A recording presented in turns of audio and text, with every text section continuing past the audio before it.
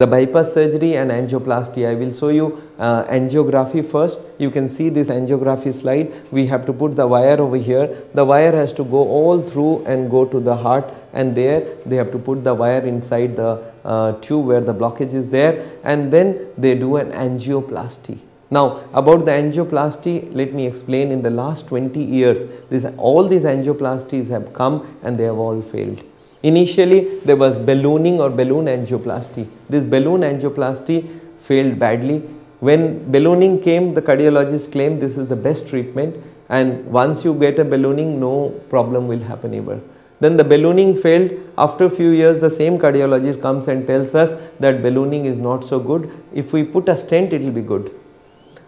So lot of people started putting stents. After a few years, the stent was discarded because inside the stent the blockage was coming back again.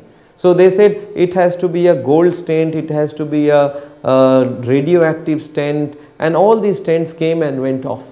After some time they came up with this medicated stent. Now the medicated stent, they promised this is the best stent and nobody will have any difficulty. But within few years they found out all the medicated stents are coming back. The latest statistics published in one of the major journals said that within 1 year 66% of these people get a reblockages. So these stents are not working, and this is what is the reality. Let me explain why the stents are, what is the stenting, what is the ballooning, let me explain. Let's see this picture. Let's see the picture. You can see in the picture there is a blockage, and you can see the wire, and this wire we have to push it through the blockage, and once the wire is crossed, on this wire there is a balloon, a small balloon, and this balloon, once it is pushed in the heart, then inside the blockage, then they take a syringe from outside and swell the balloon from outside, pushing some water, and the balloon swells, the blockage is pushed on this side, on this side. This is called ballooning. Once the ballooning is done, immediately within 2-3 seconds the balloon is the water is withdrawn from outside by sucking the blood through the syringe, sucking the water through the syringe, and once the water is out, the balloon will shrink and they have to pull the wire out, and the angioplasty is done. But then they found out that with this balloon coming out, there will be a blockage coming back again, because this wall will shrink back. Then they found out the stent. Now look at the stent. This is the blockage. This is the blockage on both sides, and you can see there is a balloon over here. The balloon number 1, you can see the black balloon, and the balloon is swollen. Now the blockage has been pushed on the sides. Once the balloon is taken out, the blockage will come back, and for this they put a stent. This is a spring. This spring will not allow the blockages to come back, but unfortunately the spring itself is a foreign body, and inside the foreign bodies the blockages started coming. So within few years they said, no, this stent is not so good, we put a medicated stent. That was again a foreign body, so blockage was coming back again, and ultimately they declared angioplasty is not so good. And still now in America, now they have already started withdrawing this medicated stent, and now they have coming up with a new stent called biodegradable stent. I must tell you, the stent is a foreign body, and foreign body inside the body is never a good thing, and this is one of the reasons that the stents don't last for a long time. Then the bypass surgery. Bypass surgery means you have to cut the whole of the chest. Look at the slide. You have to cut the whole of the chest, you have to open the chest, and the heart is pumping, you have to stop the heart. If you stop the heart, there is a heart-lung machine required. In this machine, there is an artificial heart, artificial lung, and you have to put the 5 bottles of blood in that, and the machine will run the body. And during this machine running the body, you have to stop the heart, and you have to cut one tube from the leg or the hand or the chest and put it in the heart. And remember, this is called a bypass surgery. Now look at this picture. This is what is a bypass surgery. There is a blockage, and by the side of the blockage you have put a new tube. But tell me, this new tube will get blocked up or not? Yes, sooner or later the new tube will also get blocked up. Now look at this slide. I have only one question. I am against these 2 surgeries. Why? Understand this. The original blockage took 40 years to grow. That is 2% per year. After an angioplasty, it is 6 months to 1 or 2 years. That means the speed is 40% per year. If it is 2 years the highest, then maybe 40% per year. Now 40%, 2% has become 40%. Why? Because it is not a good treatment. Angioplasty, after an angioplasty, because of the foreign body, the blockage is coming back very fast, 20 times high speed. So you must understand that we can stop this angioplasty. We may not have this 40% for this 20 times jump in the blockaging process. And look at bypass surgery, 1 to 10 years is the time, 1 to 10 years is the time, average is 5 years. Now 5 years and 80%, that means 16% per year. It is 9 times or 8 times more speedier than the normal body. And this is why the first occasion I always tell people that after bypass, after angioplasty, the blockages will speed up. So I have got people who have got 3 bypasses, 4 angioplasties. I have got people who have got 12 stents. Our own Prime Minister, the present Prime Minister, Mr. Manmohan Singh, had 1 bypass surgery, then stents, then another bypass surgery. Now, do you think all the people should do like this? Bypass, I don't want. Angioplasty, I don't want. And if we can have both the system eliminated with lifestyle change, we can get you the similar result. And this is what is the aim of Saaol, that no bypass, no angioplasty. So by now you must have understood heart disease in great detail, and you have also understood why we are against these bypass surgeries, angioplasties, and how the hospitals are very rapidly getting people into operation table. Now I am going to tell you about the medical management of heart disease, how we can manage heart disease with the medicines. You must be all taking allopathic medications from our medical system. As a cardiologist, as a doctor, I also recommend you to take those tablets, because in my system, Saaol Heart System, we do not stop the medications. Medications will carry on, but you have to understand why these medicines are there and what are the effects of these medicines on our body, and how we also want the medicines to be on, but only thing we want, you have to change, keep on changing lifestyle, and then once the lifestyle is changed, maybe some of the medicines can be withdrawn. Plus, remember, these medicines should only be withdrawn when we as a doctor explain to you when the medicines are to be excluded from your system. Okay, thank you. Let's watch what are the medicines.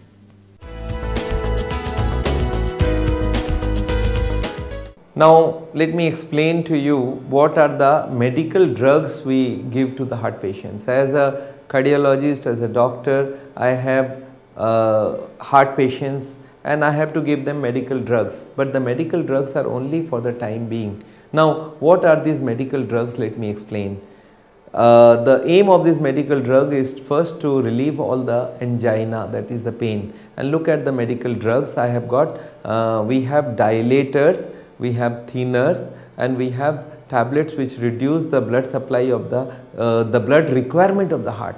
And these 3 tablets, if we give them, one is a dilator. Dilator means it will make the tube bigger. The tube is like this. If I give the dilator, the tube will become bigger. And this kind of tablets are there. And then there are thinners. Thinners are something like they thin the blood. And then there are some tablets called beta blockers, calcium channel blocker, ACE inhibitors. These tablets, they reduce the oxygen requirement of the heart. And with all these tablets, there will be relief to the patient. Now look at this slide. There are dilator tablets, and you can see there is a group 1 called sorbitrate, angisate, monotrate, monate, ismo, imdur, nitrocontin, nitrolife, angispan TR, vasoprene, monosprene, nitrolife. Then there is a group 2 called flavidon, trividon, carbidon, metagard, cytogard. Then there are dilators called nicoran, corandil, corflow, nicorandil, kion, gynicor, kcor. Then there are another group of vasodilators called ranozex, rans, ranolazine, rancad. Now we can give all these tablets to the patient, and you will see most of you are having the same tablets. Either of these tablets have to be on. But remember, they don't cure the blockage. If the tablet works for 8 hours, I have to give you 3 times in a day. If it works for 12 hours, then I have to give you 2 times in a day. If it works for 24 hours, I have to give you once in a day. Now these tablets can give you relief. They can give you a relief, and along with these tablets, I can give you a tablet called blood thinner. And if you see the list of these thinners, ecosprin, disprine, lodosprin, aspent, ASA, loprine.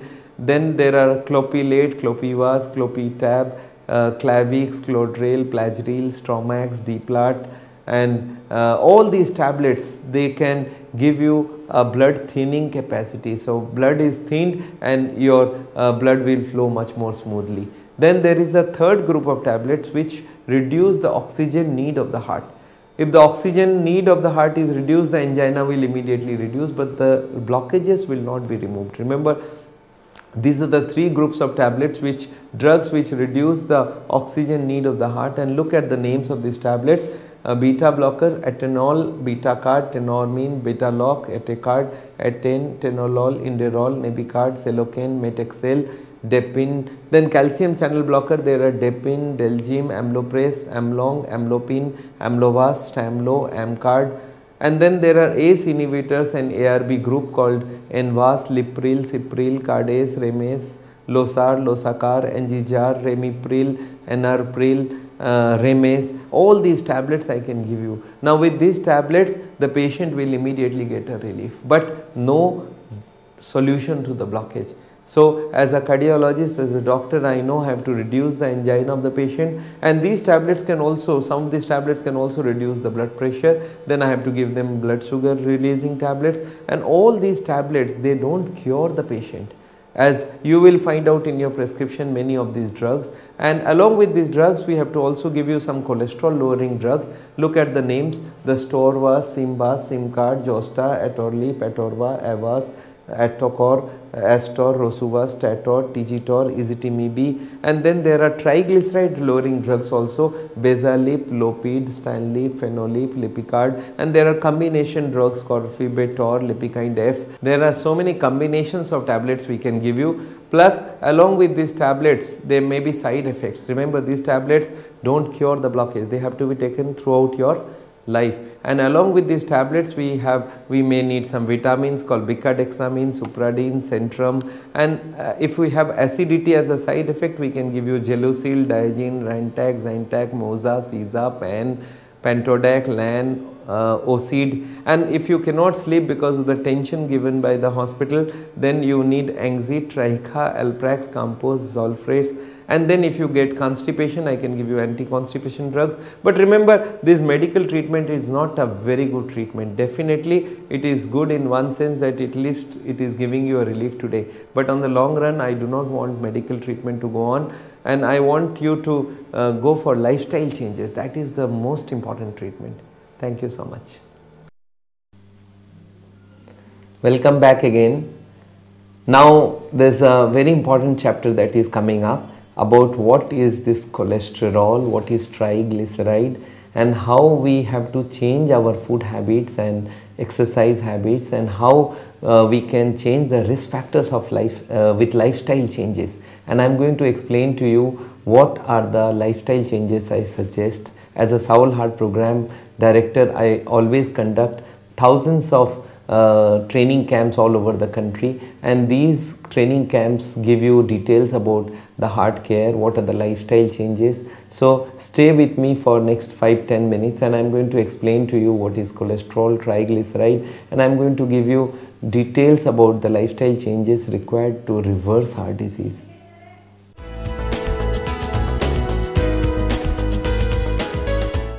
Let me explain what are the things we can do. People tell me, sir, then you don't want a bypass surgery, don't want angioplasty, you don't also need medicines for on the long run. Then what to do? We have to do lifestyle changes.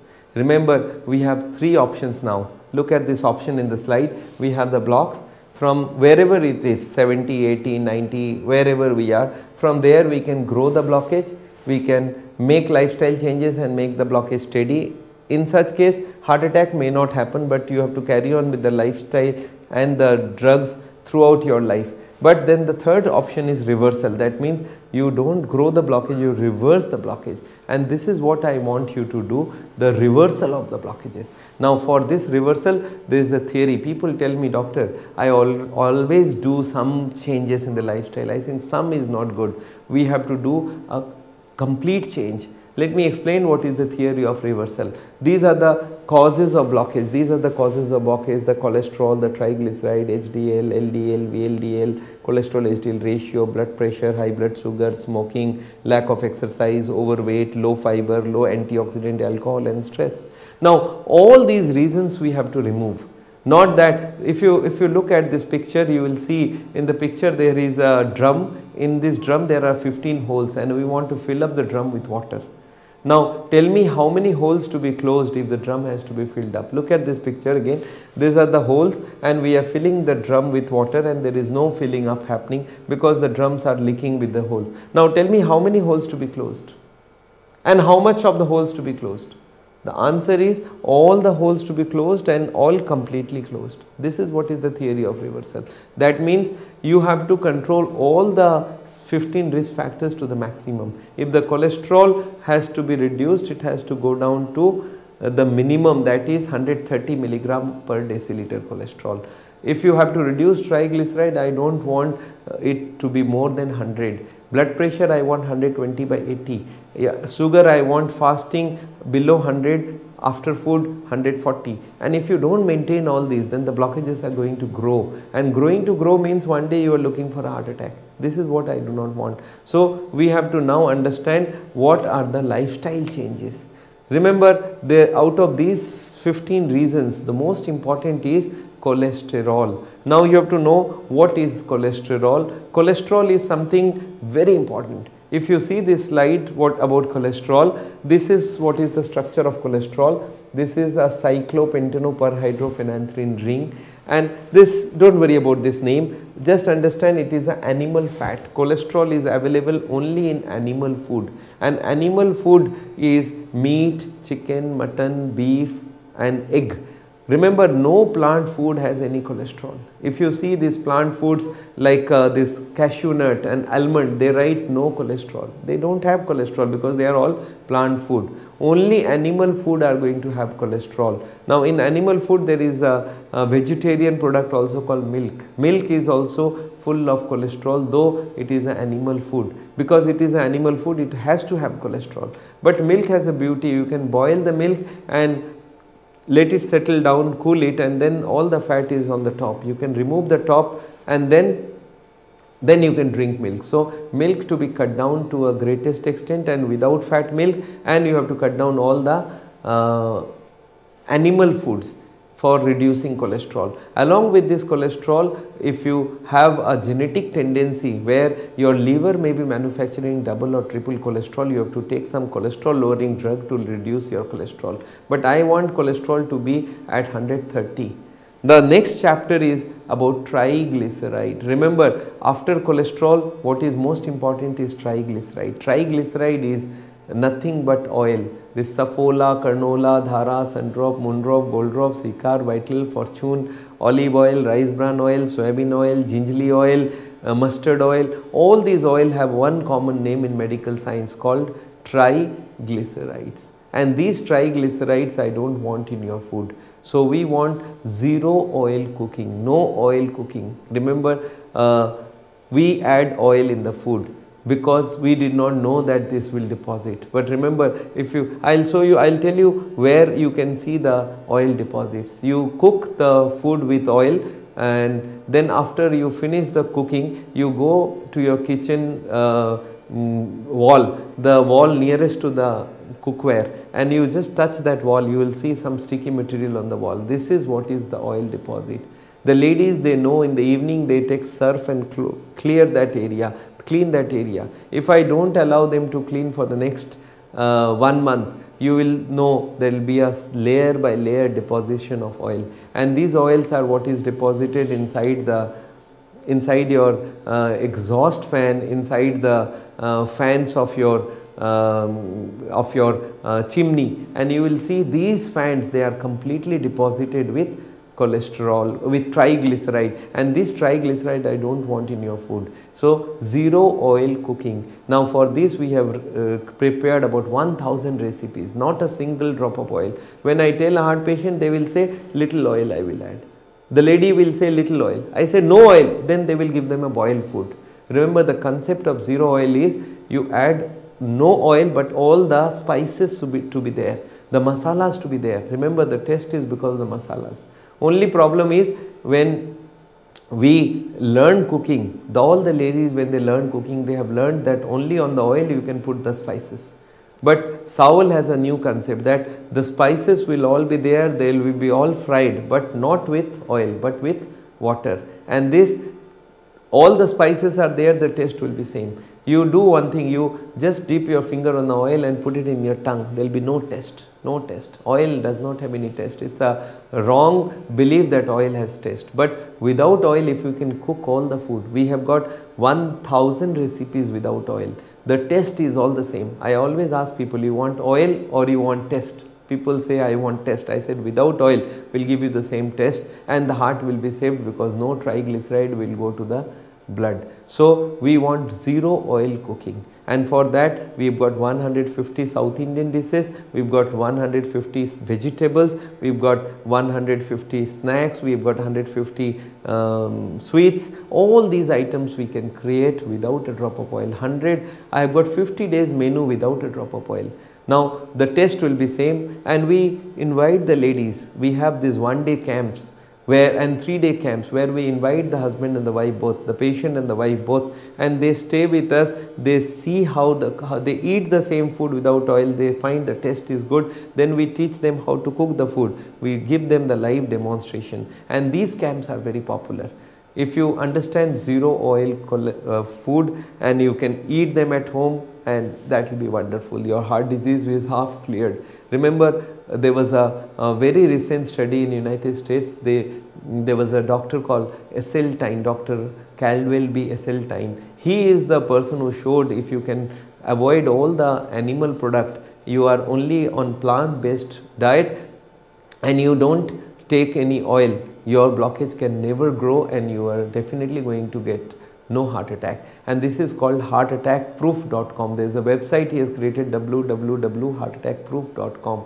So no oil, and then we want you to walk 35 minutes. We want your weight to go down to BMI 25. We want you to leave smoking and cigarette, and you must also take lot of fruits and vegetables because you will get fiber and antioxidants from there. And along with that, you have to control the sugar to the highest. And if you are a diabetic patient, if you don't control the sugar, the blockage will grow. Now for that, we also give you lifestyle training about the sugar, about what you should eat as a complex carbohydrate, and you have to avoid is simple carbohydrate. Along with that, you have to control the blood pressure also. 120/80 is my limit. If you are having more blood pressure, more blockage will grow. Remember 130, 40, many cardiologists they allow, okay, 140 is allowed, but never.